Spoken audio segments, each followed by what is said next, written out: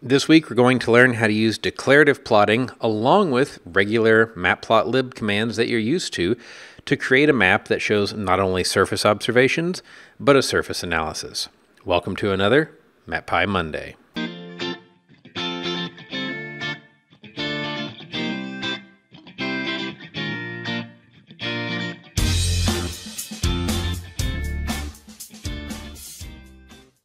Hello.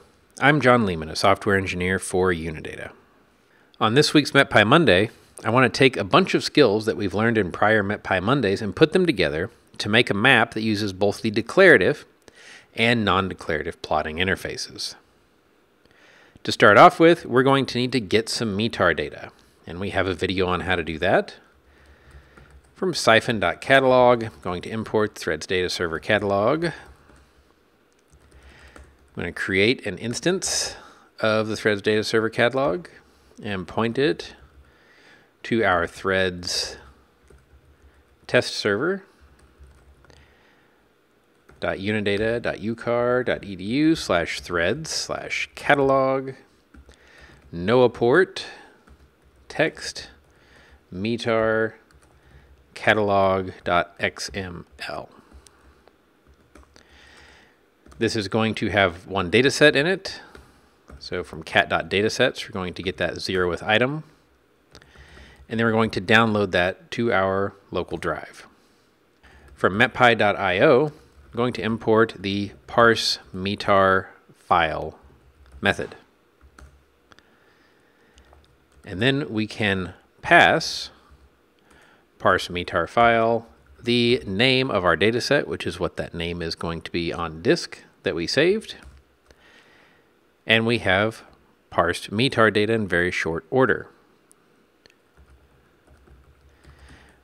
We'll look at data.columns as soon as that finishes parsing, so we'll know what fields we have and what they are called. Now that I've got my surface observation data, I want to get my surface analysis. And for that, we're going to use the WPC's surface bulletin. So from metpy.io, going to import the parse WPC surface bulletin method. Going to import urllib.request so we can get that bulletin. And from the built-in IO module, I'm going to import the bytes.io object. The URL for our WPC surface bulletin is wpc.incep.noaa.gov/discussion/CODS-US. Okay. And we're going to use the request library and a context manager to open that URL, and we'll call it response. And we're going to read the content of that bulletin into a variable called content. The context manager using with is just helpful because it closes out my resources when I'm done with them for me. And then I'm going to use the parse WPC surface bulletin method. We need to wrap content in bytes.io, as that is what the surface bulletin method is expecting.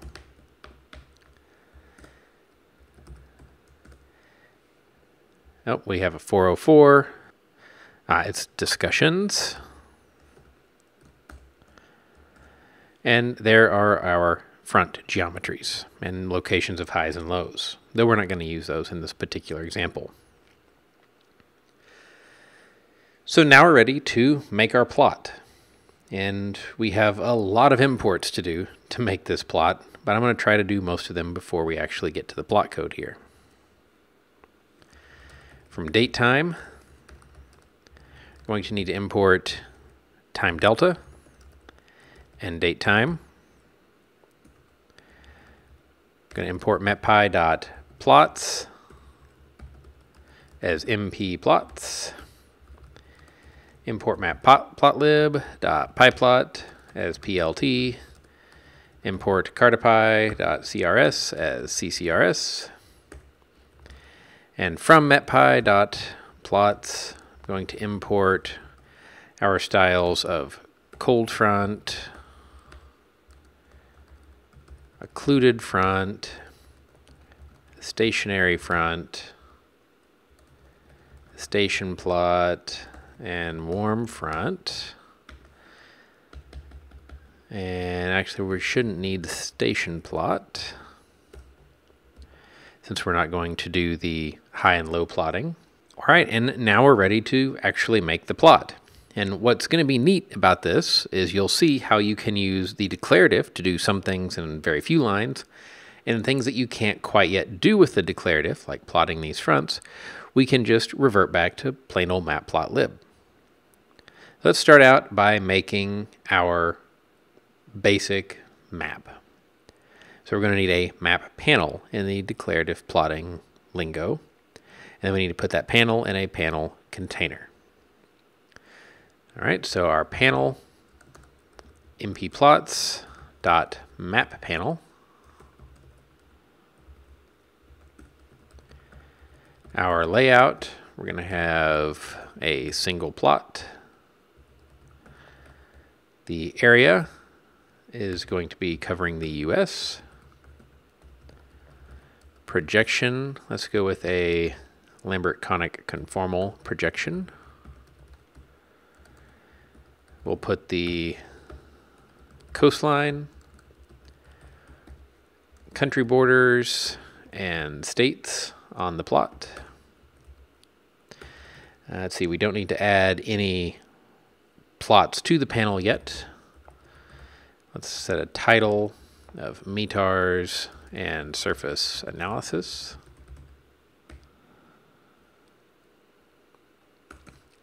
Now we need to create a panel container.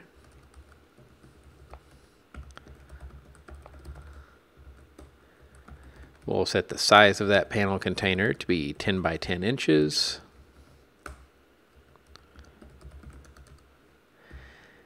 And for the panels that are going to be in it, it's going to be a single panel called panel. And we can call panel container.show. And there's our base map. So instead of writing everything all at once, I do like to first get my base map working, then add one layer, then just keep adding layers and data on as I go.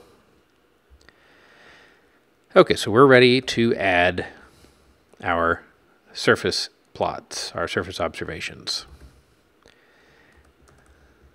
It's going to be mplots.plotObs.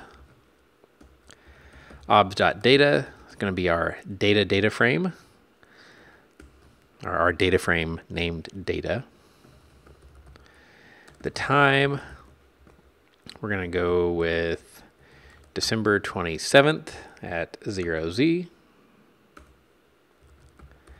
The time window is going to be a time delta of minutes equals 15. So 15 minutes around that time. So 45 to 15 past. Any METAR that falls in that window will be plotted. There are no levels for METARs as they are surface observations. So we'll set that to none.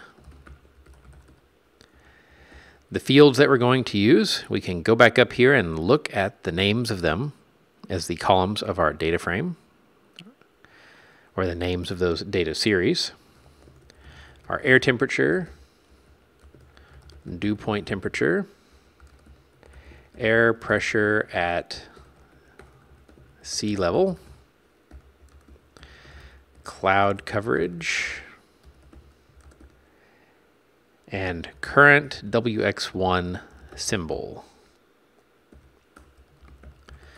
The locations for these, which remember are going to be around the center of our station plot, going to be the northwest corner, the southwest corner, the northeast corner, the center, and west. The colors, we'll go with red for temperature, green for dew point, black for air pressure, black for cloud coverage, and blue for the weather symbol. What about the formats? And we don't need anything special for temperature or dew point. I'm going to use a lambda function. Format 10 times v 0.0 f minus 3. And that's going to give us the pressure in our standard format that we like to see on surface plots. We're using the sky cover style and the current weather symbols as the format. And we do have a video that goes into more detail if some of this is a little confusing and you haven't seen it before. Okay, we're going to add a vector field, which is going to be the eastward wind and the northward wind. And to reduce the number, since we're plotting the whole US, we're going to use reduce points of 4 to reduce the number of stations that we see. Now to our panel, we need to add that data.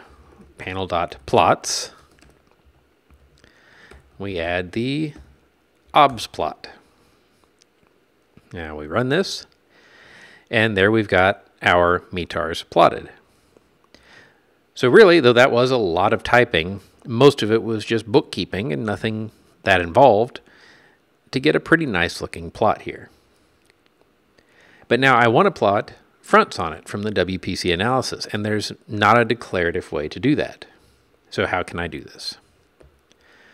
Well, right here, after I've added my panel to the panel container, I'm going to get a hold of my axis object by calling panel.ax. And now I can call plot functions on that just as I would on any other matplotlib axes. And anybody that's written Python for a while is going to tell you that a lot of Python is finding examples that do close to what you want to do and then modifying them. So we've written our map, but if I go to the MetPy example gallery, there's a plotting fronts example. And while I don't need everything from it, I can take the section that actually does the front plotting, and let's drop it right in here. We'll use Shift-Tab to unindent there. I don't want to plot high and low locations, so I can delete that. It's always good, of course, to read through code and make sure you understand it, but this saves a lot of typing, and when you're doing an analysis, you're trying to get your analysis or your plot. You're not trying to retype an example. Okay, so we've got our warm, cold, occluded front, stationary front, trough styles defined. We're not going to plot the high and lows on this map. Okay, and our data is called fronts.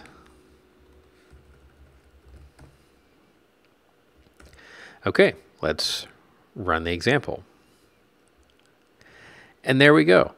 So in less than a minute, by going to the example gallery, pasting in a chunk of code, and doing a couple of modifications with a quick read through, we're able to put fronts in a non-declarative way on a plot that was made using the declarative interface, pulling data from real live METARs.